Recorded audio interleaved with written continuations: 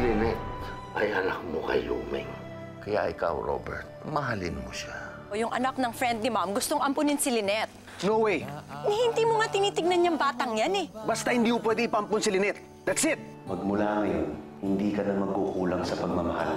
I will love you with all my heart. Lynette, anak. Nagtatampo sa'yo si Isagani. Alam ko, narinig ko usapan niyo. Pagpasensyahan mo na si nanay, ha? Mabilis lang talaga uminit ang ulo ko. Pero mahal kita. Mahal na mahal. Anong pangalan mo?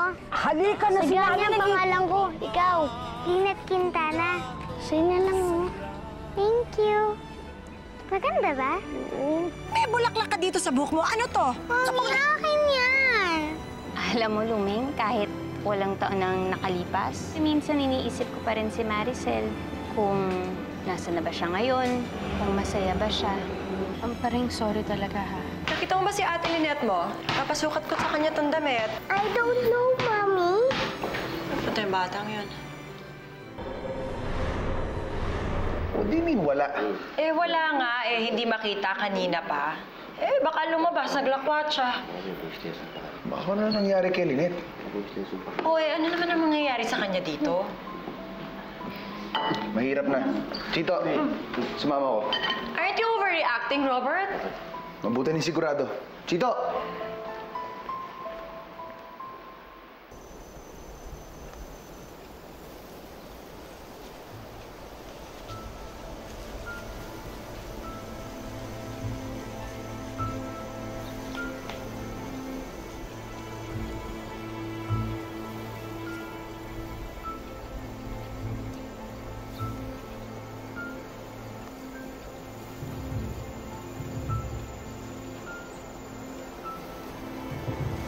Eto, kaya mo?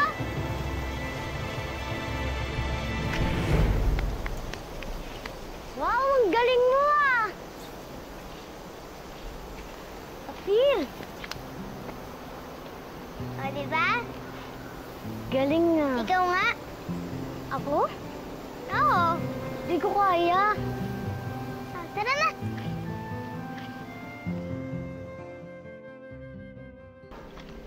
Alam mo, Lynette, mabuti po umuwi na tayo. Ayoko pa eh. Baka hinahanap ka na sa inyo. Sige na nga.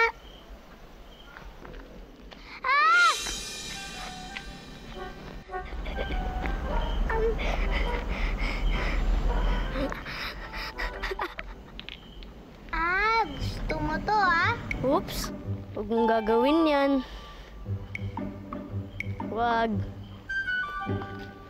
Oh, Carlin, ikaw muna maiwan dito, ha? Uuwi na kami ni Amparing, ha? Okay. Ingat. Carlin talaga pangalan?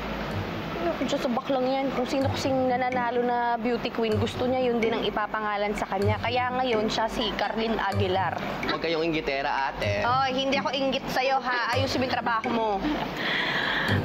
Uy, sandali, Lumeng. May tatanong ako sa'yo. Hindi ba dito rin nakatira yung dati mong boyfriend, yung si Robert? Hindi ba nakikita ng anak mo yung totoo niyang tatay? Ang baho mo! Ikaw din kaya? Lynette! That's Daddy! Daddy! Tama niya. Daddy! Daddy! Daddy! Lynette! Daddy! Saan ka ba nang galing? Namasyal lang po. Namasyal, ba't ang baho mo? Nahulog ako, Daddy eh. Sino naman tong kasama mo? Si Isagani. Magandang hapon po. Bakit mo naman sinaming anak ko? Hindi naman kayo nagpaalam. Paano kung may nangyari sa kanya? Robert. Si Isagani yata yung anak ni Felix at saka ni Lumeng. Mabait na bata naman yan si Isagani. Oh, Isagani, sige na, umuwi ka na. Baka hinahanap ka na ng nanay mo. Isagani ha, tomorrow sa birthday ko. Sige, Lynette.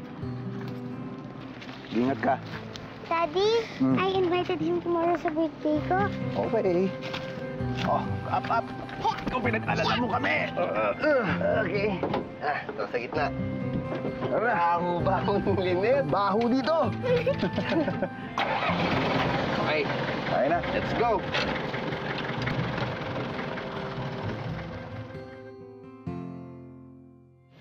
Hindi na umuwi dito sila, Robert. At ang kinikilalang ama ni Isagani ay si Felix. Halika na.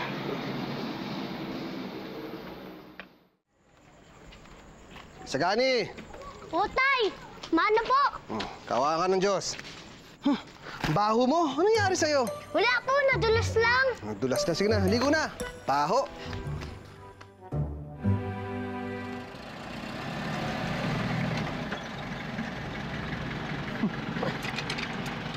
Yan, tayo. Baho. Lynette! Where have you been? Namasya lang po. Ew! What's that smell? Carabao Dang, Mami. Nahulog ako sa Carabao Dang. Halika na, paliguan na kita. Oh, tara na. Okay. Chito, kausapin ko lang si Ruby sandali.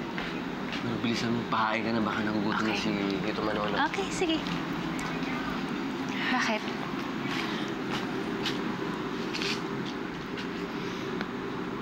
Alam mo na ba kung sino ang totoong nanay ni Lynette?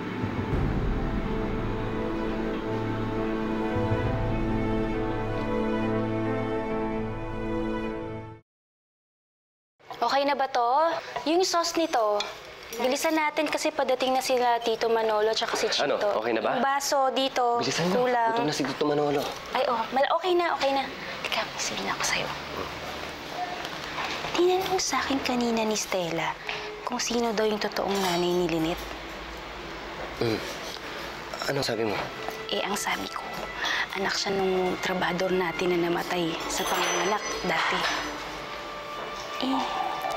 Sino ka bang totoong nanay ni Lynette? Hindi ko alam eh. Nakaka-intriga. Alam mo, huwag ka na maintriga, ha? Mas maganda na wala tayong alam. Okay, pero gusto ko pa rin malaman. Hindi ko rin alam eh. Alamin natin. Huwag na. Sige na, ikaw na. Mas kaso ron. Okay, sige. Tsaka mali ka na, kumain na tayo.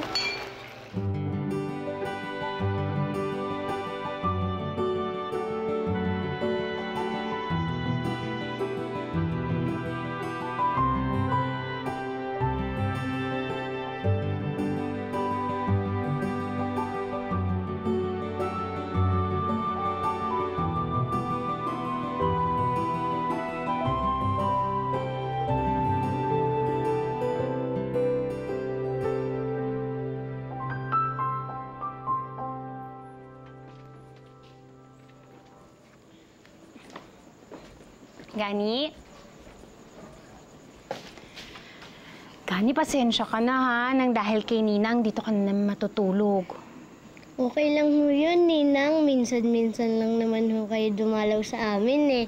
Sa kapag ako naman po ang nagpupunta sa inyo, inaasikaso niyo po ako. Ang bait talaga ng inaanak ko. Mas mabait ang Ninang ko. Ay, sus, ikaw, bolero ka talaga. Siguro meron ka ng binubolang babae, ano? Wala po. Ang sabi ni Tata, hindi dapat binubola ang mga babae. Dapat ginagalang, minamahal. Tama. Tama naman tatay mo dun. Pero, siguro, meron ka ng nobya, no? Wala po. Ang bata ko pa po eh. Ikaw naman, binibiro lang kita. Pero ito, sigurado ko, meron ka ng crush sa school, no? Ang galing ko, no? Anong pangalan mo? Sabi ko ang pangalan ko, ikaw. Lynette Quintana.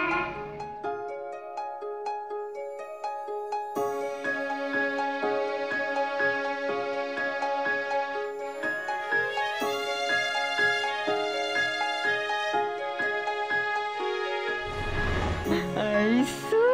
Meron nga! May crush siya! Sino? Ano pangalan? Sino? Hindi po sasabihin kay nanay, ah.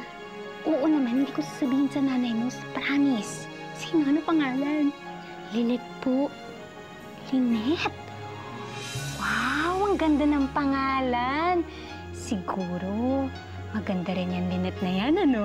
Magandang maganda po. Magandang maganda? Sige, bukas pakilala mo sa akin. Sige po. O sige, matulog ka na. Gabi na. Tulog ka na. Good night. Good night po.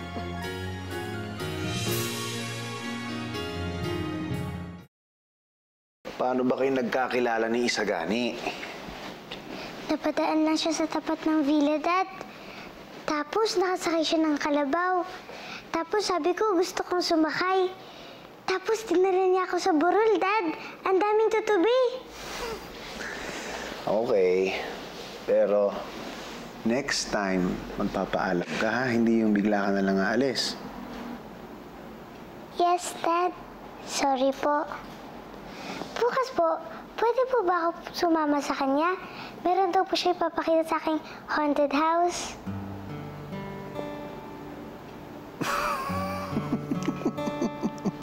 Bakit, Dad? Anong nakakatawa? Wala. Nagpupunta kasi kami dati dun. Sino pong kayo?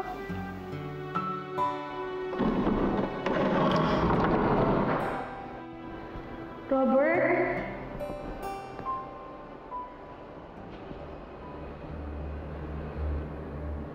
Robert?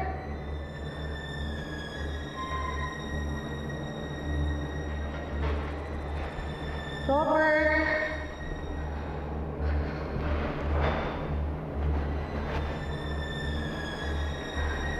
Robert?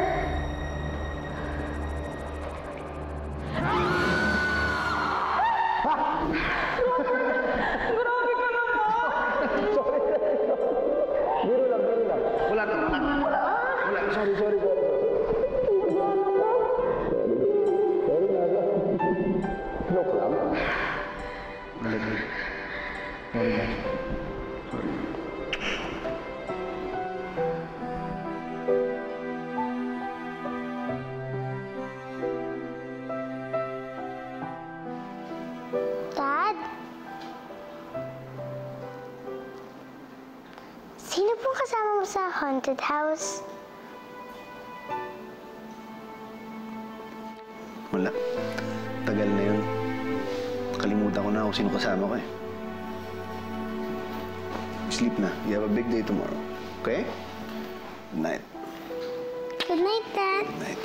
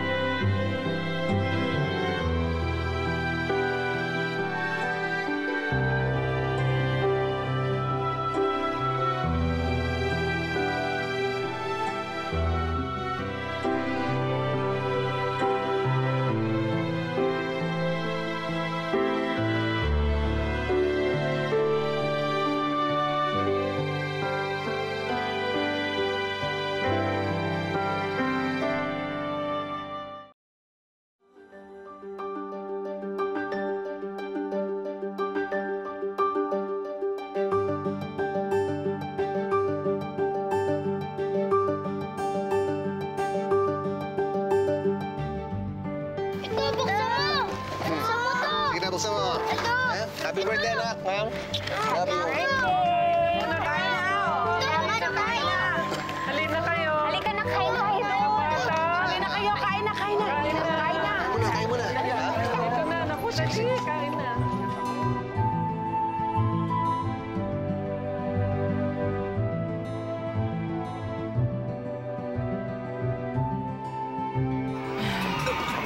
Yung mga cake ba na pamigay na sa mga bata? Robert, Yeah. where's Lynette? Hindi ko alam. Nakita ko kanina. Pero may mga dalang pagkain. Nasaan ba yung batang yun? Nakakahiya, may mga bisita. Hanapin mo. Okay. Ito. Huwag kayong mag-aagawan ha. Marami yan.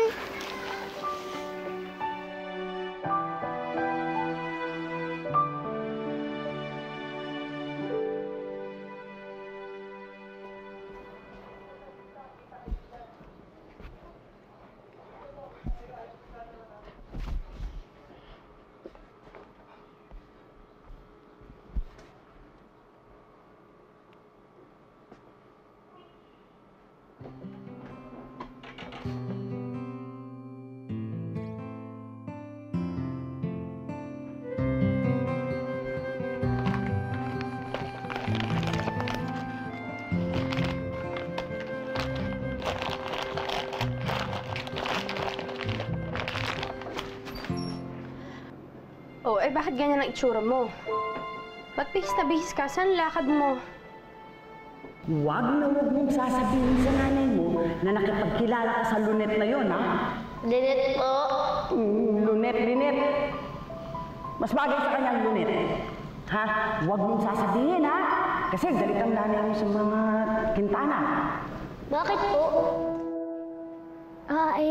Wala akong sinukat ko lang po ang mga regalo sa akin. Mabuti pa hubarin mo na yan. Mamaya madumihan pa. Tulungan mo ako sa labas magligpit ng mga kalat, ha? Opo.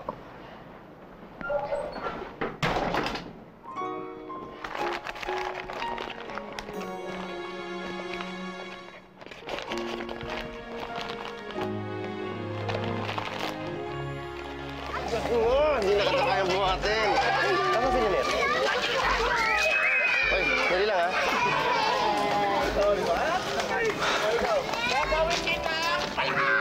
Uy, bakit ang lungkot-lungkot mo? Ba't nandito ka? Hinihintay ko po kasi si Isagani. Alam mo, hindi pupunta yun. Kung hindi siya pinayagan ng nanay niya. Bakit po? Basta, may isipin yun. Uncle, bakit nga po? Basta, hindi siya makakapunta. Ano isipin, ha? Doon lang tayo sa clown. Ha? Ha?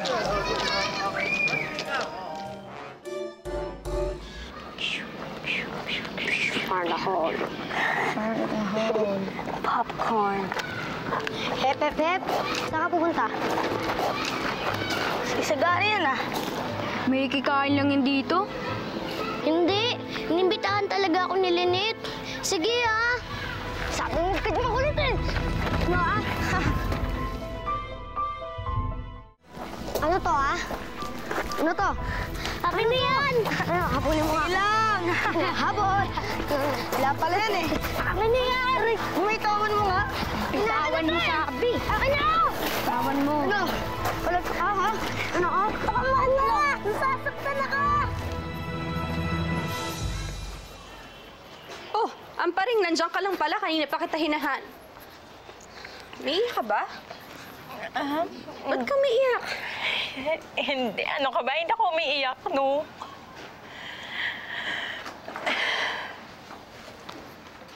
Naalala ko lang si Maricel. Hindi ba pareho silang birthday ni Isagani? Sabay natin sila pinanganak, di ba? Alam mo ba, Lumeng, kung bakit ako parati pupunta dito tuwing birthday ni Isagani? Kasi naaalala ko si Maricel eh. Parang pinagsa-celebrate ko na rin siya. Tuwing nakikita ko si Isagani, parang nakikita ko na rin yung anak ko. Naisip ko kung gaano na siya kalaki. Kung gaano na siya katangkad, kaganda. Kung kamukha ko ba siya. Sorry, Amparing ah. Sorry talaga. Okay lang yan, Lumen. Huwag mo kang pansinin. Ano nangyari sa'yo? Ha? Ba't ganyan itsura mo? Teka, ano yun? Ano nga ang nangyari sa'yo? Sabihin mo ano? Ano nangyayari dito? Tatay mo? Ano? Isagani, Ano nangyari dito? ayaw magsalita eh. Ano nangyari sa'yo? Ha? Hoy, sumagot ka! Ano nangyari sa'yo? Hoy, ano nangyari sa'yo? Paawal mo ako. Kanina? O alam mo, siguro, dun sa anak ni Berting, tarantado yung batang yun eh. Tsura mo. Kanino ka nag-aaway? Kay Jason mo. Sinong Jason? Yun ang nakatira sa Villa Quintana.